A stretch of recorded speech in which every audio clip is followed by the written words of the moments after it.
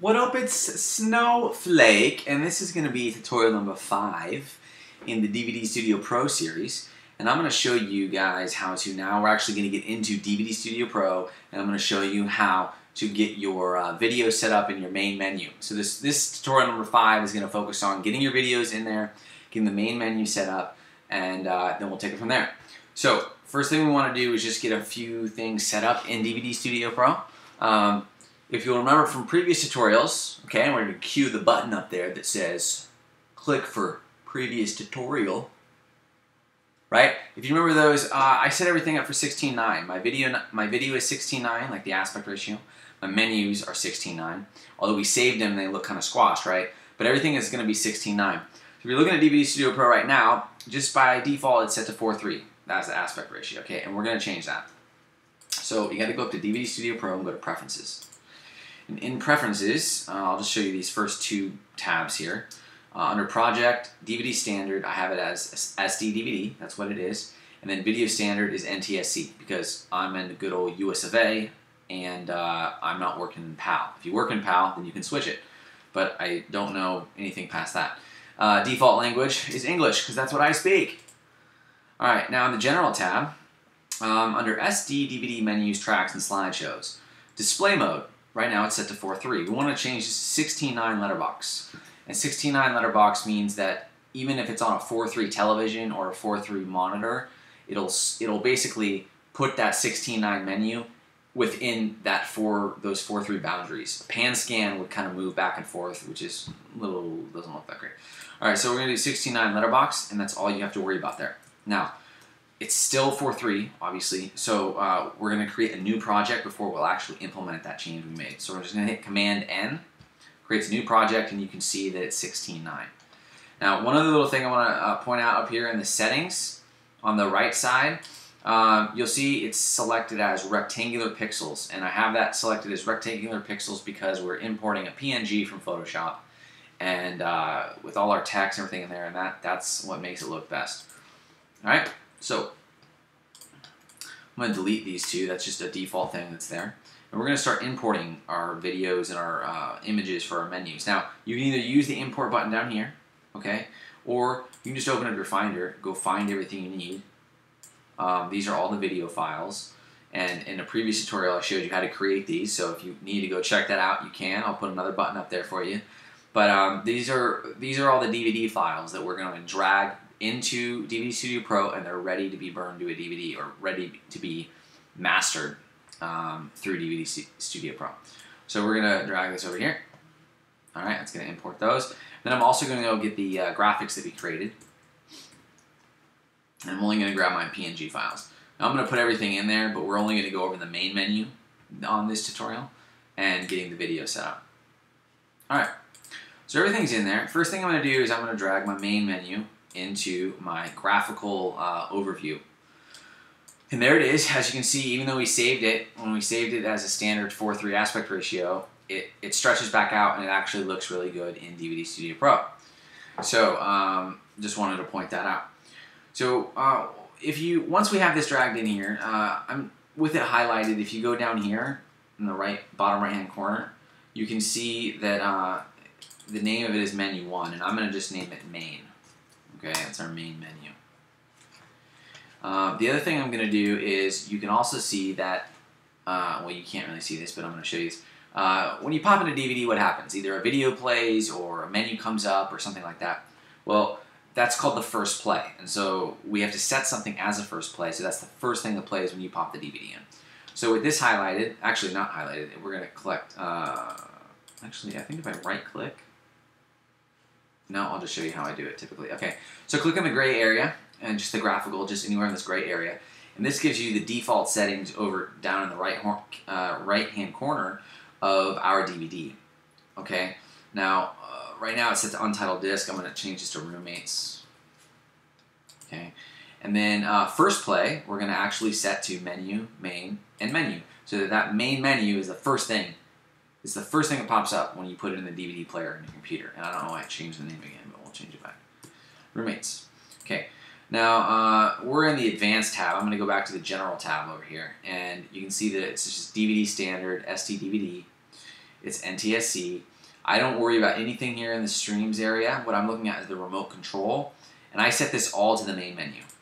That way, if you're on a remote control for your DVD player, and you come and the button that says title or menu or return, it just takes you back to the main menu where what you would see when you pop the DVD in. You know, that's just kind of the good starting point. So I put that as that.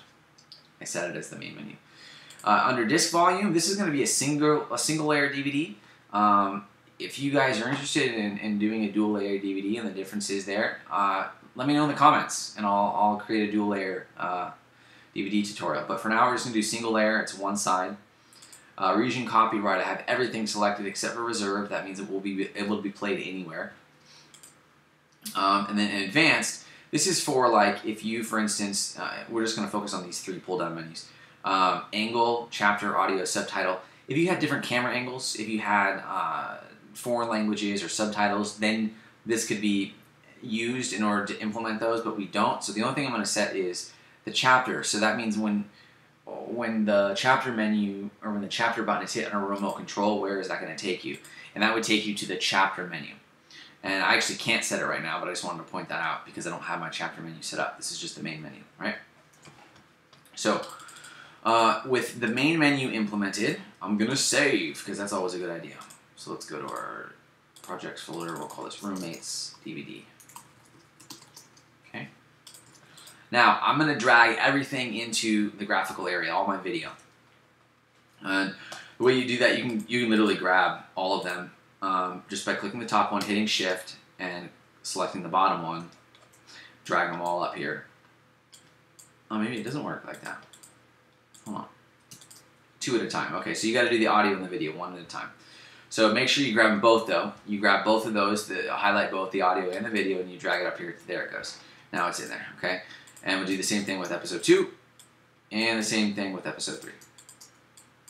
All right, so I got them all in there. Now, I created my main menu so it has a chapters menu.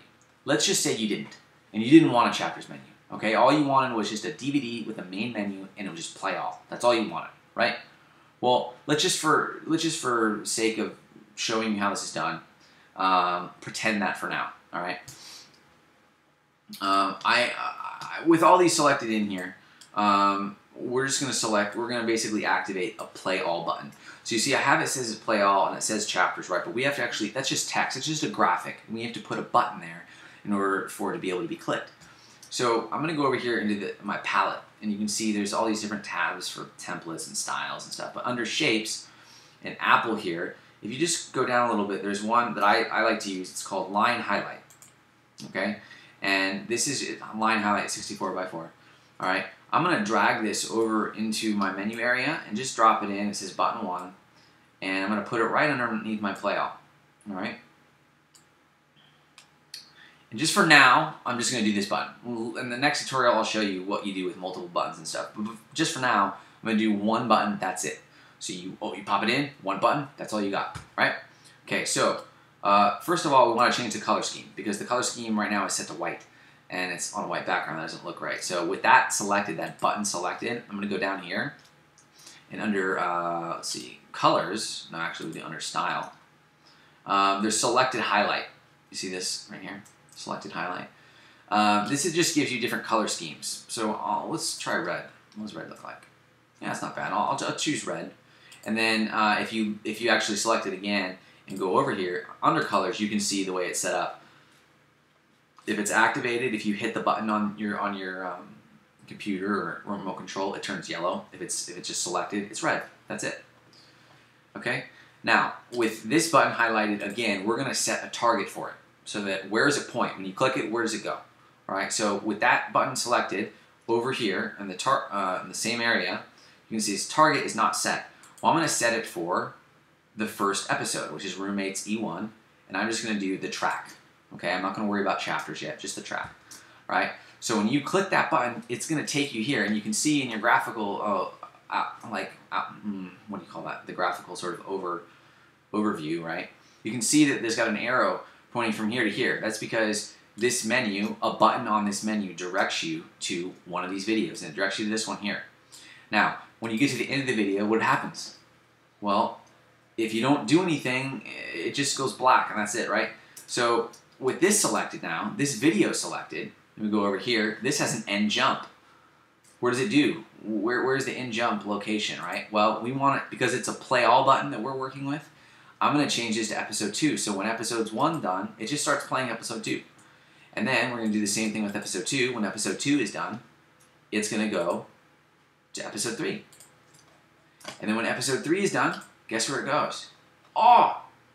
It goes back to the main menu. Okay? Just goes to main menu. That's it. So now you have your main menu. You got your the 3 videos. When you click that button, it takes you here. When it's done, it takes you here. When it's done, it takes you here. And I'll just give you, you can actually sort of check this out this way. Hold on a second. We can go to simulate.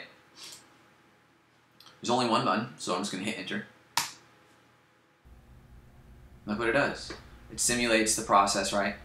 And it starts playing the first video, the first roommates. And when this is done, it'll take you to the next one. So I'll just show you. If you click this button, I think it's this one here, it takes you to the next video. Right? And if I hit one more, it takes me to the next video, takes you to the next action. The brushing. And then I hit one more, and it takes you back to the main menu. And that's it. That's how you set up your main menu with your videos in DVD Studio Pro.